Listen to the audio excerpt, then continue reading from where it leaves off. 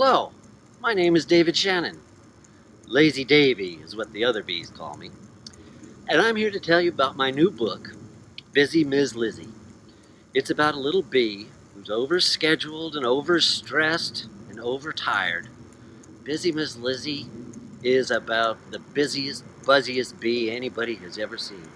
She never has time to just sit and do nothing.